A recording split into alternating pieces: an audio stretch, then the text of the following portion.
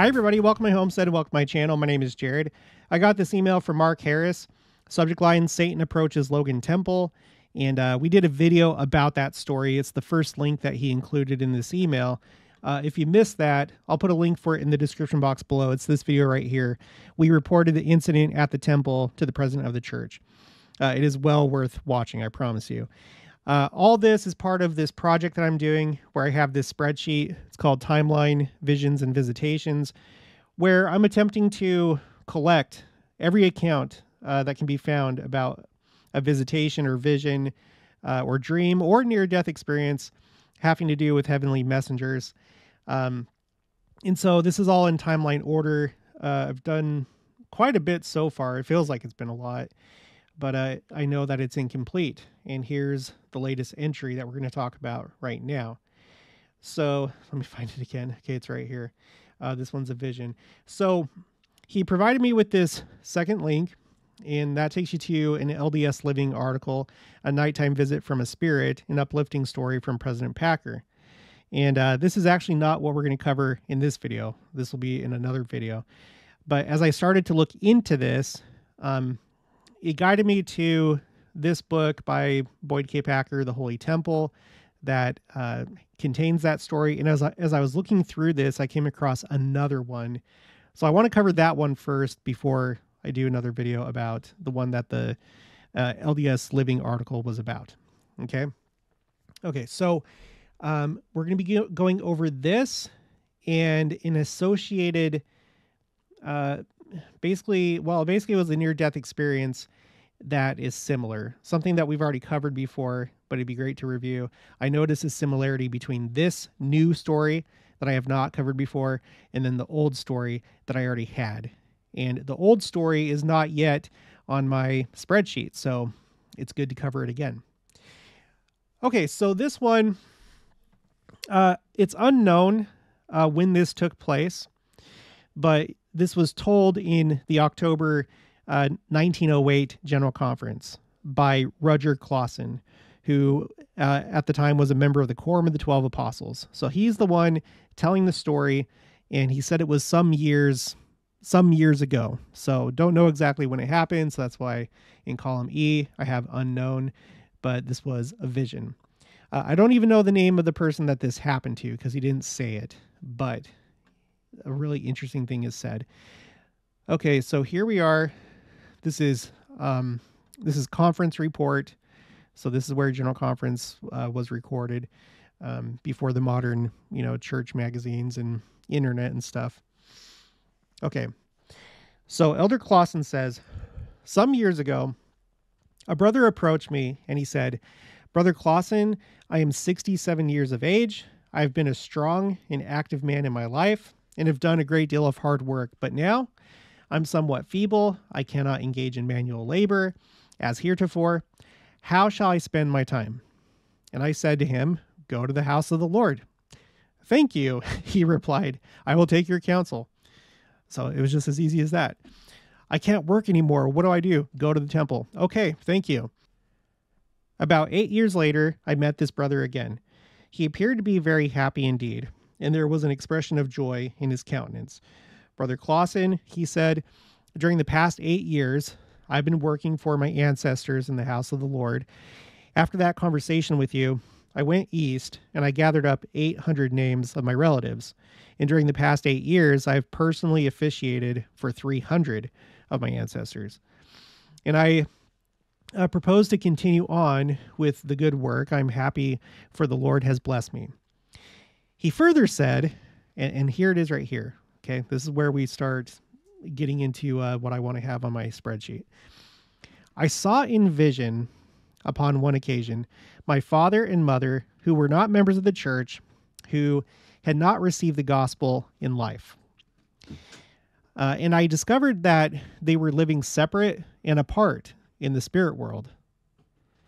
And when I asked them how it was that they were so, my father said, 'This is an enforced separation, and you are the only individual that can bring us together. You can do this work. Will you do it?' So this is really interesting. Bear in mind, this story is being told by an apostle in General Conference in 1908. So this is a really just kind of interesting detail about the spirit world. And it's this part right here, the enforcement of separation, that made me think of the second story that we're going to cover, which was a near-death experience that had to do with the spirit world, because there was like a similar situation that's related in that story. So, because that's like another thing. I may have to I think I probably will. On my quotes A through Z spreadsheet, I think I already have an entry for spirit world, but I think it'd be interesting to collect all these like just little tidbits of information. So the situation here, his parents were not members of the church. And so in the spirit world, they were separated. And we don't have much more detail than that, like how that took place or what that looks like. But all we know is that it was an enforced separation, quote unquote. And that's sad. That's not a situation that we want to be in. Okay. Continuing. So you can do this work. Will you do it? Meaning that he should go into the house of the Lord and there officiate for his parents who were dead, and by the ordinance of sealing, bring them together and unite them in the family relation beyond the veil. And he informed me that he had attended to the work, and I rejoiced with him and congratulated him. Just now, I'm going to read this next part just because I think it's good. It's not directly related to the vision. Just now, at the beginning of this meeting, I went down into the audience, and a brother reached out his hand, a brother 80 years of age and upwards, I think. I judged from his appearance. He shook my hand, and I recognized him as a man who had been much in the temple here. And I said to the party sitting next to him, "This is a temple man." And the brother spoke up and said, "Yes, Brother Clausen, I have officiated in the temple for 1,200 souls." Then I turned again to the party next to him and said, "Our brother here may pass through life unnoticed. He may attract but little attention, but I tell you, he will be a big man in the other world.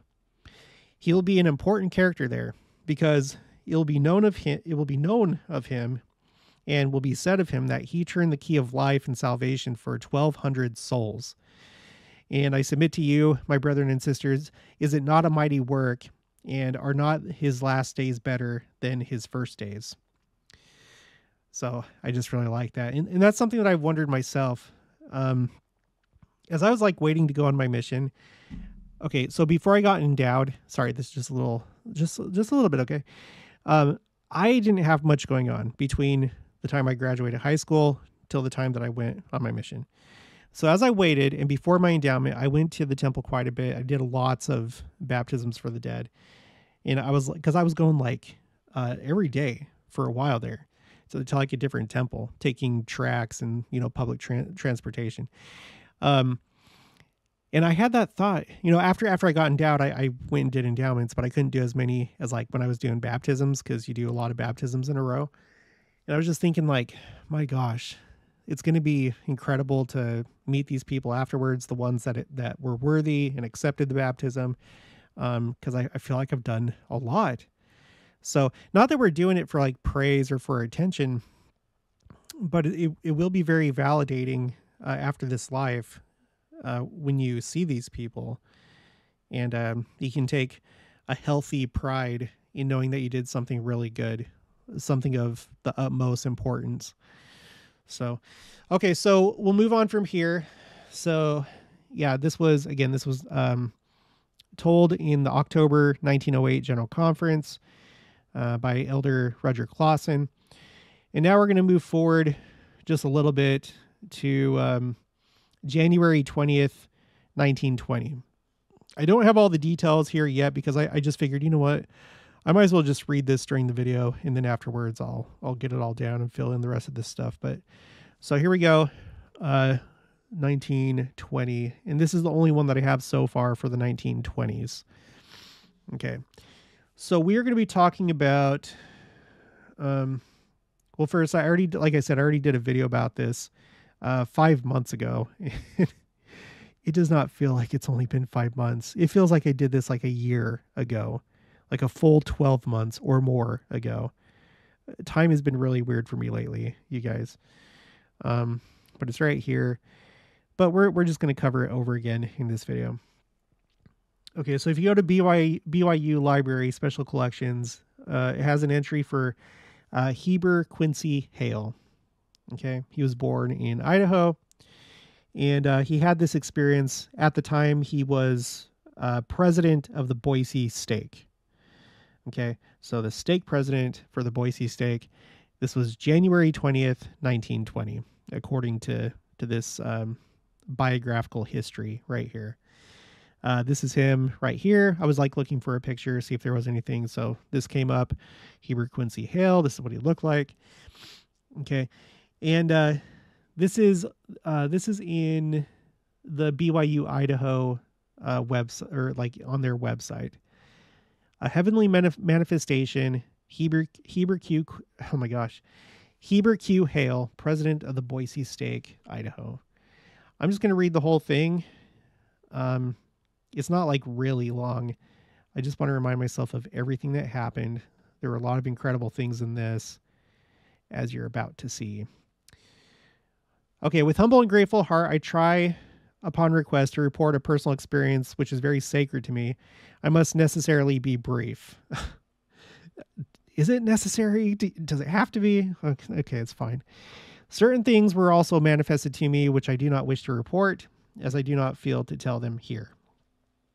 For preface, I will remark that I was alone in a room of my friend W.F. Rawson in Cary, Idaho, in the night of January 20th, 1920. In that same night, between 12 and 7:30 o'clock, the following glorious manifestation was given me. I will remark yet that I absolutely cannot remember more than the experience I received in this manifestation. No noise disturbed me the whole night. Neither had I changed my position in bed, which is very unusual to me. Oh, okay. So I guess I was thinking it was a near-death experience. Look, it's been like 5 months, going on 6 months. Give me a break. Okay. Whether it is to be a pilgrimage of my spirit or to be called a dream, an appearance, or a vision, I do not know. I don't worry about it. Well, let me just say here, as we've been doing this spreadsheet, there's been a number of times, just like it's recorded in the scriptures, that you have people nowadays that have these experiences and they don't know if they're in or out of the body. Wilford Woodruff talked about that, how he had a vision similar to Paul and he couldn't tell if he was in or out of the body or what was going on. So it seems like something similar is going on here. One thing I know, that what I have seen in this heavenly manifestation is as sure a certainty for me as every other experience in my life. For me, at least, it is this enough. All of the doctrines and ordinances of the Church of Jesus Christ was the vicarious work for the dead, the hardest for me to understand, although I accepted it willingly. I admit that this vision was the Lord's answer upon the prayer of my soul about this and certain other questions. I went only a short distance from my body through a veil of mists into the spirit world. This was my first perception after I had fallen asleep. To me, it was indeed as if I had gone through the change called death. Maybe this is why I thought it was like a near-death experience. And I remarked this also at once to the heavenly beings with whom I came in contact. At once I could perceive that these beings did not like the use of the word death and the fear we have of it, and express their displeasure about it. They use another word in relation to the change from this into that world. I, however, cannot remember the word, and can only call the nearest meaning a new birth, as the impression of my mind manifests it me. So that's an interesting detail. They have some other word for death. They don't like us using the word death. That's really neat. My first observable impression was the near relation between the spirit world and earthly world. The vast greatness of the heavenly existence was confusing for the eyes of a novice like myself.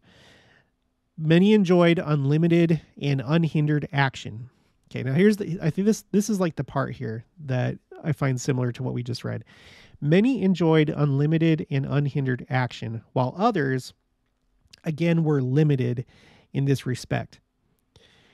The plant world and landscape was undescribably glorious.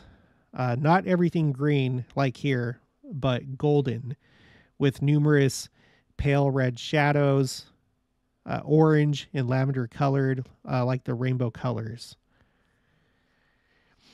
So he's talking about like the shadows with numerous pale red shadows. Okay, everything was penetrated with a wonderful stillness. The men and women I met, I did not regard as spirits, but as men and women, self-thinking and self-acting persons who followed their important business according to order. Perfect order reigned, and everyone had something to do and seemed to care for his own business. That the inhabitants of the spirit world were divided in classes according to their lives and the will of the Father was at once visible. The repentless and wicked were separated in another district, whose boundaries were unpassable, like the boundaries between the natural and spirit world. They remain there so long until the same have changed. So it's this right here. This is what made me think, or this is what I was reminded of when I was reading this whole thing here, where he met his father, and he's like, well, what's he say again? This is an enforced separation, and you are the only individual that can bring us together. So an enforced separation. It's, I don't know. It's just, I see that similarity in these stories.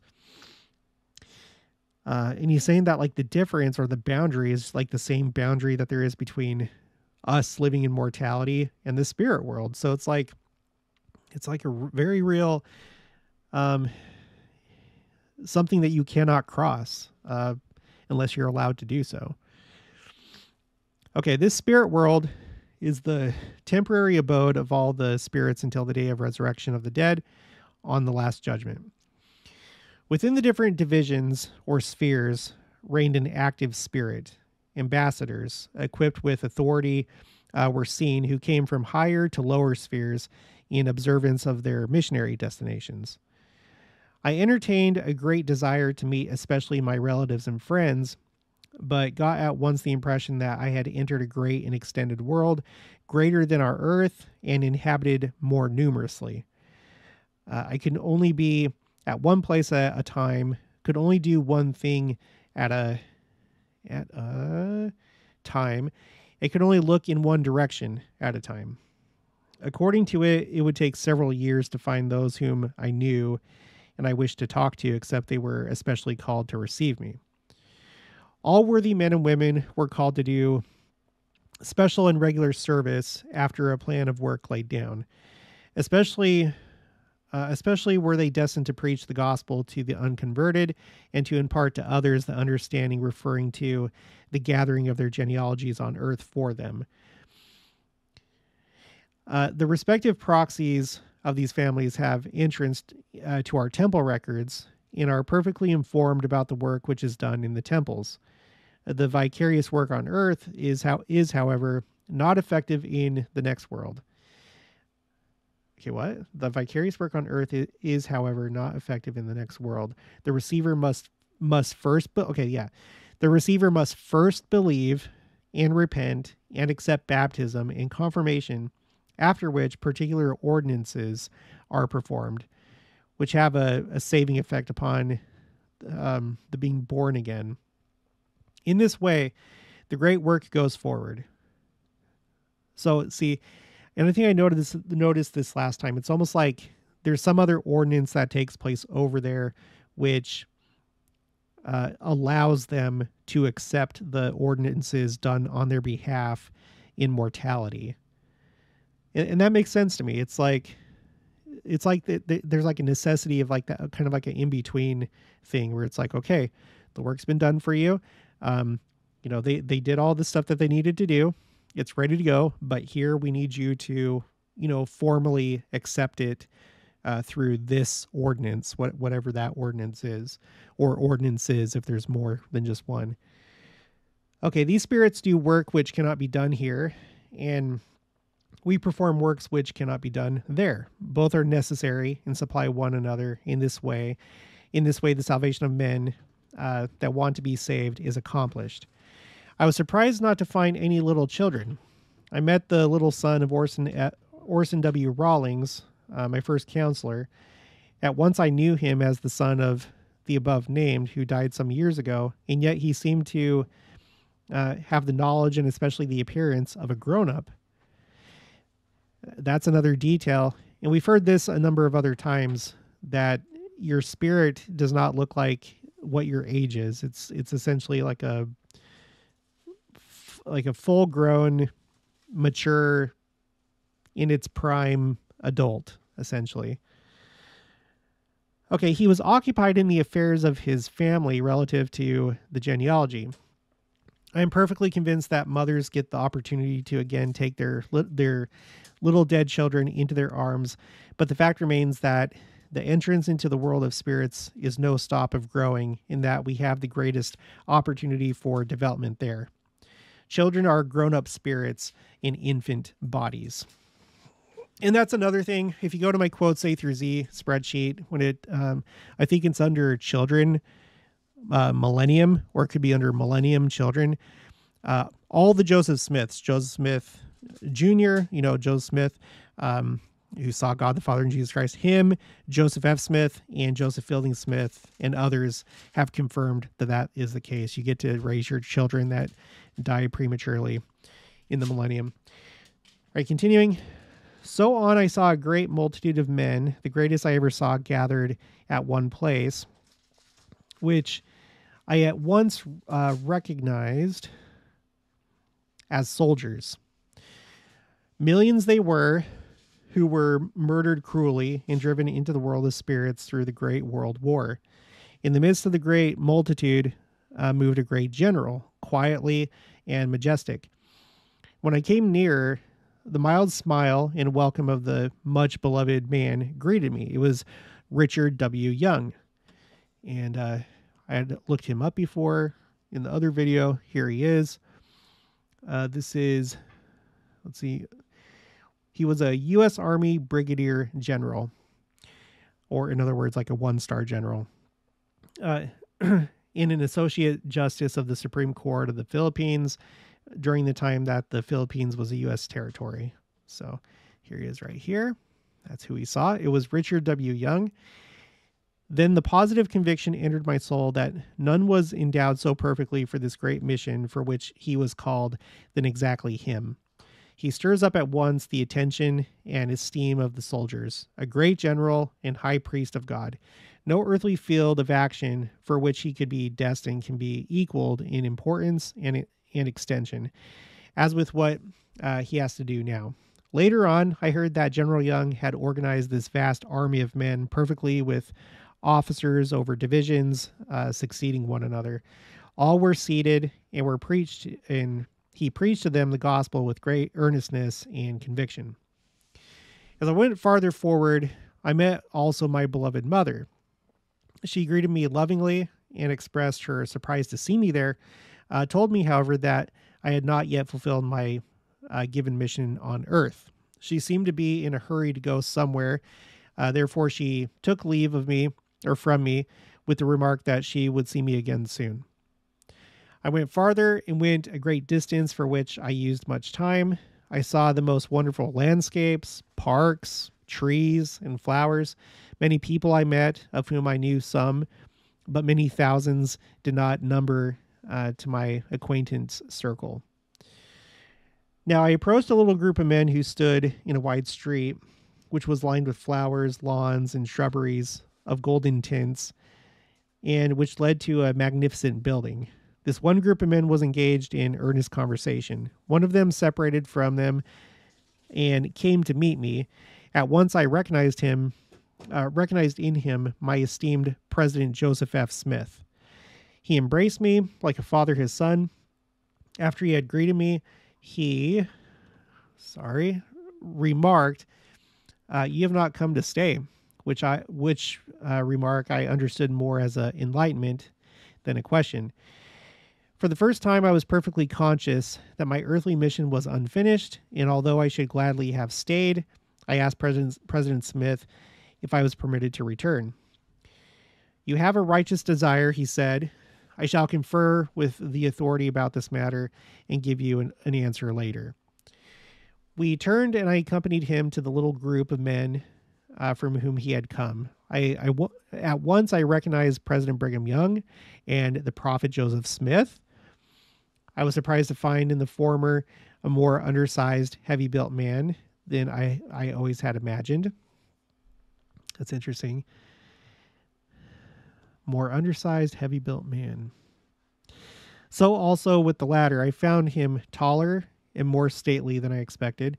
Both of them, as also President Joseph F. Smith, possessed a mild and esteem, commanding highness which worked both kindly and impressively.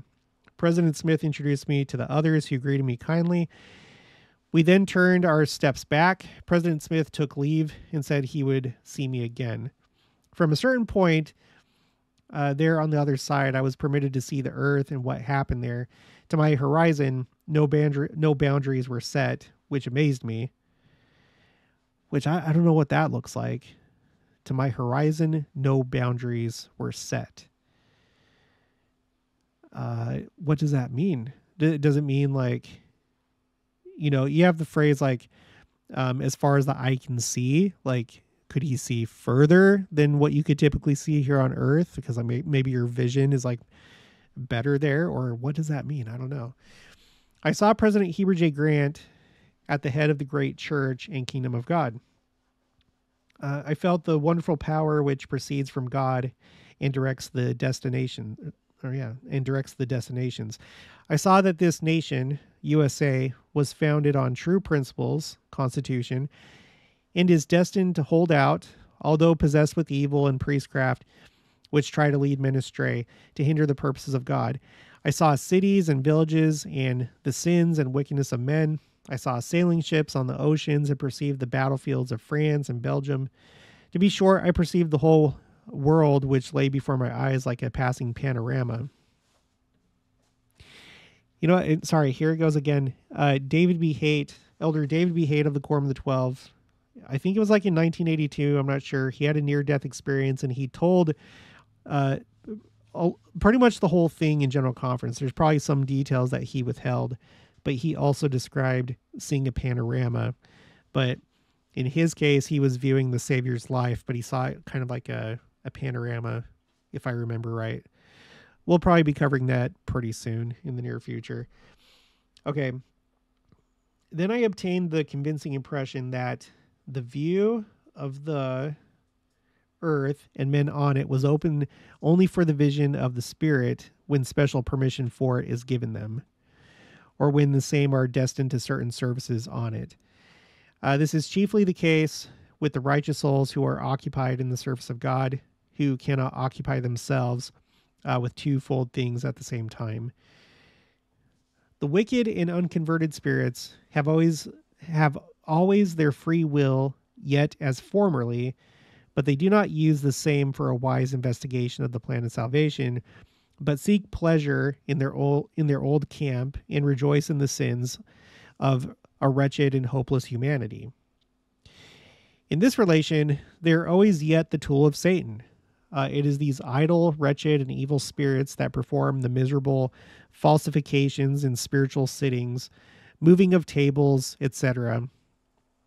The noble and great spirits do not answer the call of a medium or of any group of curious, meddling investigators.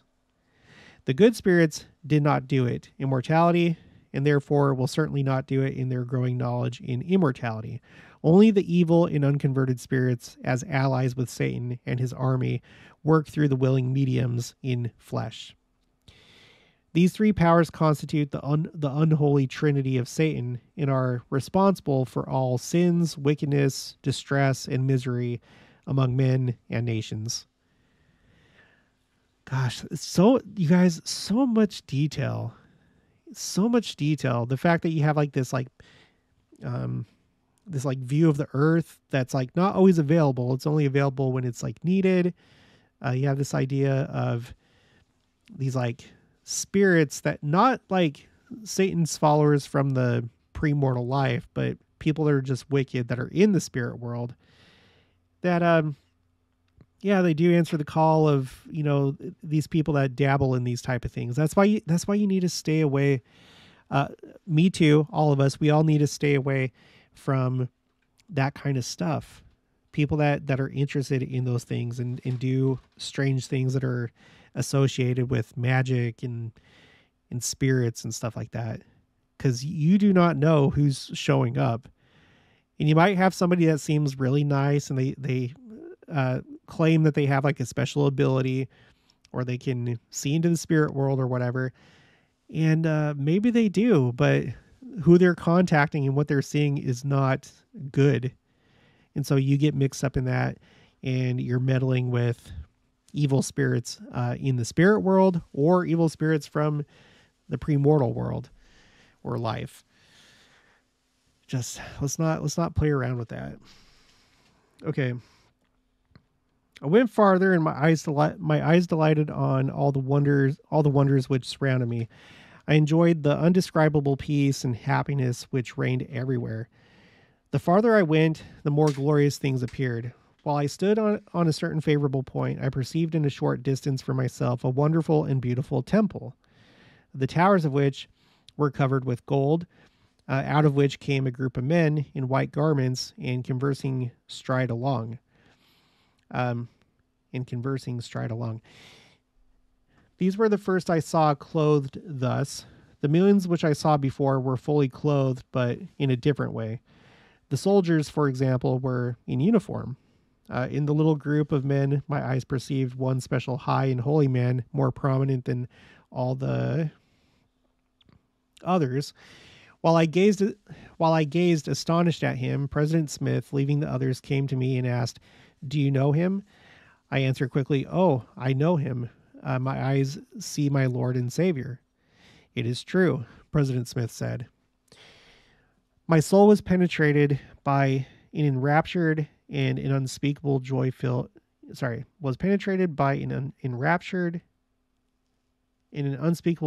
my heart. President Smith then informed me that permission was given that I could return to fulfill my mission on this earth for which the Lord has chosen me. President Smith then laid his hand on my shoulder and said the following remarkable words: "Brother Heber, you have a great work to do. Go forward with a prayerful heart and you'll be blessed in your service. From now on, you will doubt no more that God lives and Jesus Christ is his Son, the Savior of the world, and that the Holy Ghost is a God of the Spirit, an ambassador of the Father and the Son. Never doubt the resurrection of the dead, the immortality of the souls, that the destination of men is an eternal progress. Never doubt again that the mission of the Latter-day Saints is to bring the gospel to all mankind, living or dead, and that this great work, the salvation of the dead in holy temples, has just begun." Be assured that Joseph Smith was sent by God to bring the gospel in the fullness of time, and that for the last time on earth, his successors were all called of God. Heber J. Grant is at this time the acknowledged and ordained head of the Church of Jesus Christ here on this earth. Give him your confidence and support. Much you have seen and heard, which you are not permitted to publish when you return to the earth. And gosh, I wish we were privy to that, but I'm sure we'll find out after this life. This saying, he bade me farewell and God bless you, a wonderful testimony. I went back a long distance through different regions and passing many people before I got back to the place at which I had entered the spirit world. On my way, many of my friends greeted me. Some of them sent greetings and exhortations to their loved ones. My mother was one of them. Another thing I will mention, I met namely Brother John Adamson, his wife, his son James, and daughter Isabella. All were killed at their home in Cary, Idaho by the hands of impious assassins on the evening of October 29th, 1915. These anticipated that I was on my way back to mortality, and Brother Adamson asked me to execute the following message. Tell our children that we are very happy and very much occupied, that they shall not mourn over our departure. They shall also not worry about the manner and nature in which we were taken from the earth. There was a purpose in it, and we have work to do here, which claims our united exertion, and which work cannot be done by one individual of us. Again, that's similar to this whole thing with Brother Riskelly. It's another vision that we've covered before, where there was like a priesthood council. They needed some more priesthood on that side of the veil for some purpose, and they were considering 3 names. And so Brother Riskelly, he was like really sick, and he was visited by one of them and had an interview, and he was like, well, no, I can see that you're still really needed here. There's people that really need you, so we're not going to take you. And then 2 other guys that he knew died. They were taken to the other side of the veil because they needed them. So here you have like a whole family, or the better part of a family, that was taken because they were needed over there. It's probably something that we should think about with anyone that we lose.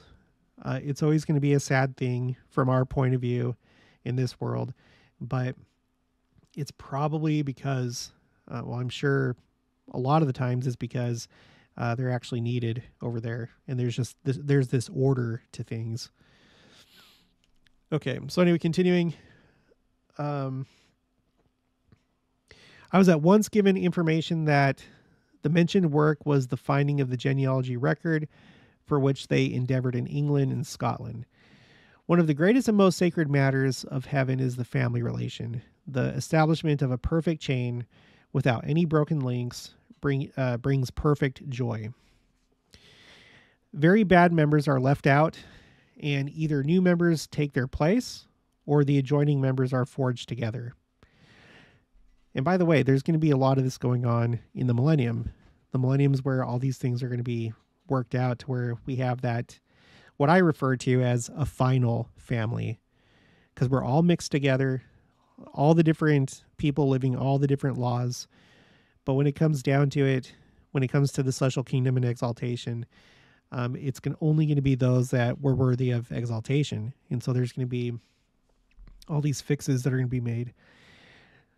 Okay, so very bad members are left out, and either new members take their place, or the adjoining members are forged together.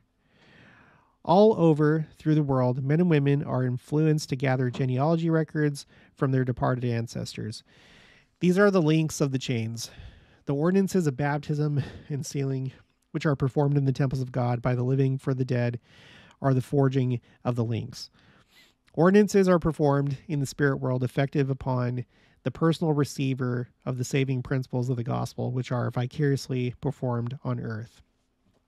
When I arrived near the entrance, my attention was turned to some little groups of women who seemed to prepare clothing. Observing the inquiring expression of my face, one of the women said, "We are preparing to receive Brother Philip Worthington very soon." Philip Worthington died January 22nd, 1920. So this was like 2 days later. Of which incident Brother Hale was advised by wire and went back to Boise and preached the funeral service January 25th. When I repeated astonished Worthington's name, I was surprised to hear the following: "If you knew what joy and a glorious mission awaits him here, you would not wish to hold him back on earth any longer." Then the truth came to my knowledge that only the will of the Lord can be done on earth as in heaven, if we conform ourselves perfectly to his will, in that this will is done in and through ourselves. Because of the selfishness of men in their personal will against the will of God, many persons who otherwise would have been taken away in peace and innocence have obtained permission to live, and they have lived a suffering and miserable existence through temptation, treaded the road of crime. Men, women, and children are often called to great and important missions on the other side. Some answer with joy, others refuse to go, or their loved ones who do not give them up. Others leave this mortality without any special manifestation of the divine will. If a man is sick, the first important question should be, will he live or die? What does it avail whether he lives or dies as long as the will of the Father is done? Certainly we can commit him to God, wherein lies the special duty and privilege of the laying on of hands of the holy priesthood. To the elders of the Church of Jesus Christ, it is given to let the will of the Father work, of the Heavenly Father work. If for any reason the called elders are unable to comprehend the will of the Father, they should continue to pray in faith and humbly submit to the Lord that his will be done as it is performed in heaven. For the righteous, it is a privilege and blessing to be born into the spirit world. The greatest spirits of the Father's family have generally no permission to live in the flesh longer than until they have fulfilled the special mission. That's really interesting. The greatest spirits of the Father's family have generally no permission to live in the flesh longer than until they have fulfilled the special purpose or special mission. Then they are called in the spirit world, where the field is greater and there are fewer laborers. Jeez Louise. This earthly mission may therefore be long or short, just as the Father decides it.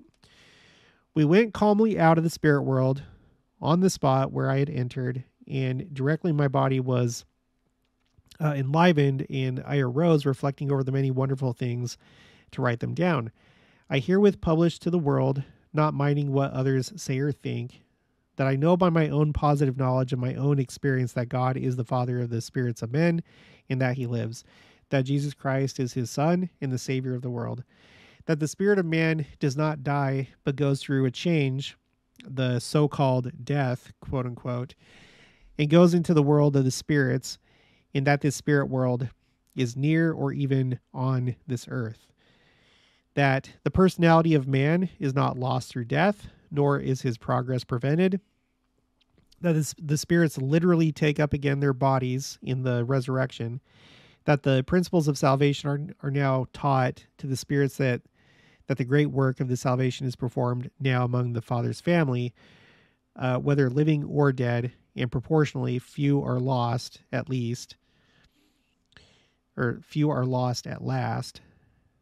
The gospel of Jesus Christ has been found again on this earth, with all the keys and power, authority and blessings through the cooperation of the prophet Joseph Smith. That this is the power which saves and elevates not alone those that yield obedience, but saves also the world at last. That the task of our mission is to save souls, and that the work of salvation for the dead is not less than the work for the living. And that's it. So it's incredible stuff. It all makes sense. I'm not sure that I've ever seen any other account, report, vision, anything as detailed as this one about the spirit world. And this is something I'm going to have to come back to time and time again. It's not like everything that's said here is not doctrine per se, but I don't think that the church has distanced itself from it. I mean, it's been recorded and kept at BYU, Idaho, at least on this website. There may be more to it, but I believe this account. I guess we'll see for ourselves whenever our time comes. Hopefully the second coming comes and none of us go to the spirit world. We'll just be changed in the twinkling of an eye, from mortality to being resurrected. But it's just fascinating stuff. But yeah, the two similarities is this idea of confinement, separation, when it comes to the wicked or those that have not yet received the gospel. There's an enforced separation. So, okay, that's going to be it for this one. If you haven't already, please make sure to subscribe, like this video if you liked it, leave your thoughts and opinions down in the comments below. Also make sure to share it, and I'll talk to you guys later.